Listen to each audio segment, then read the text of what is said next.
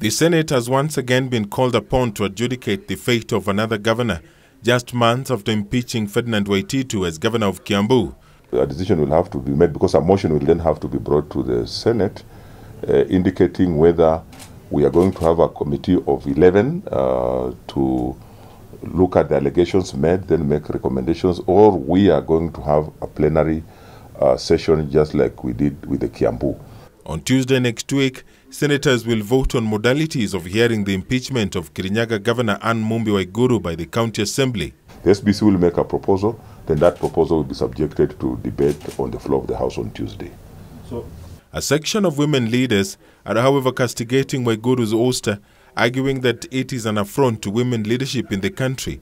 On Wednesday, Gender Affairs Cabinet Secretary Margaret Kobia said Waiguru's impeachment is an indicator that some section of Kenya do not value strong women leadership.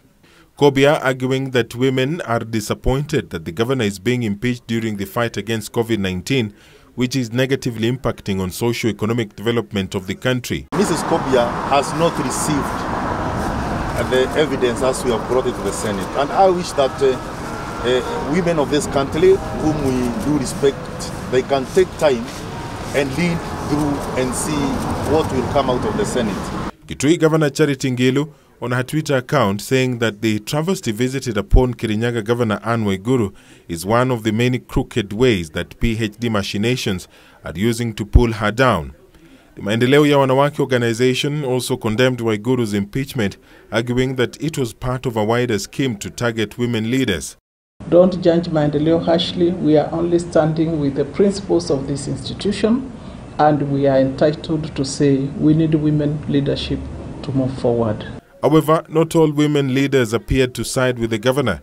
Nakuru Senator Susan Kihika, who was last month removed from her role as majority whip in the Senate, on her Twitter account, argued that Ministry of Gender is perhaps not aware that she too is a woman.